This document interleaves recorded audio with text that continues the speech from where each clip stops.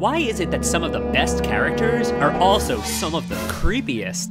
Whether weird or just plain old cruel, these folks are willing to do anything to make sure things go their way. And we mean anything. Here's our list of the top 11 creepiest characters from books. Count Olaf from A Series of Unfortunate Events by Lemony Snicket. Count Olaf is a criminal mastermind. He adopts the 3 Baudelaire children after their parents die in a fire, which he may or may not have been involved in. He has a lot of evil plots, but one of the creepiest ones is when he tried to marry Violet, one of the children, so he can steal the family fortune. The White Witch from the Chronicles of Narnia by C.S. Lewis. Queen Jadis, otherwise known as the White Witch, steals the Narnia throne from the original royal family. She rules with an iron fist, forcing the world into eternal winter, using her spies to squash down any rebellion, and even cancels Christmas.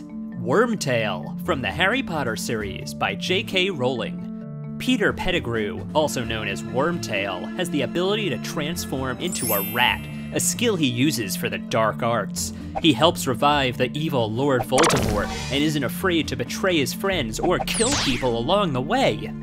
Other Mother from Coraline by Neil Gaiman. The Beldam, also known as the Other Mother, lures kids into the dark otherworld by shapeshifting into the child's mother. There, she holds the kids captive and steals their souls by sewing buttons into their eyes. Looks like she's not winning Mother of the Year anytime soon. The Pale Lady from Scary Stories to Tell in the Dark by Alvin Schwartz. Lexi has a dream about a woman with a pale face, black eyes, and long black hair, who sneaks into her room and gives her a warning to run away while she still can.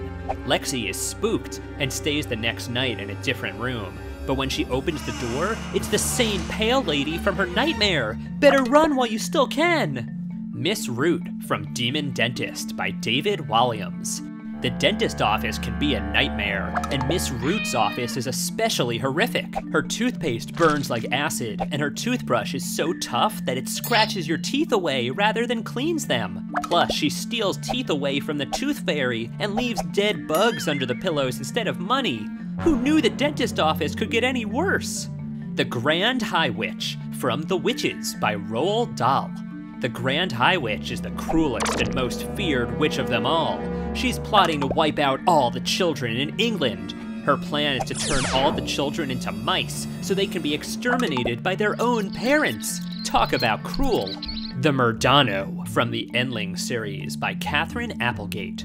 The land of Nadara is ruled by the Murdano, who has soldiers roaming the land, exterminating entire species without any care.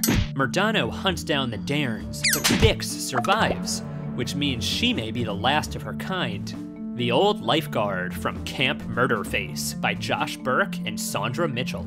Corinne and Tez are ready to take their summer at Camp Sweetwater by storm, only they have to deal with an old lifeguard. And we're talking old, like over 100 years old.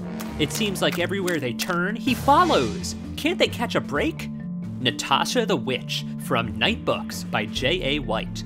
The evil witch Natasha traps Alex in her apartment with no opportunity for escape.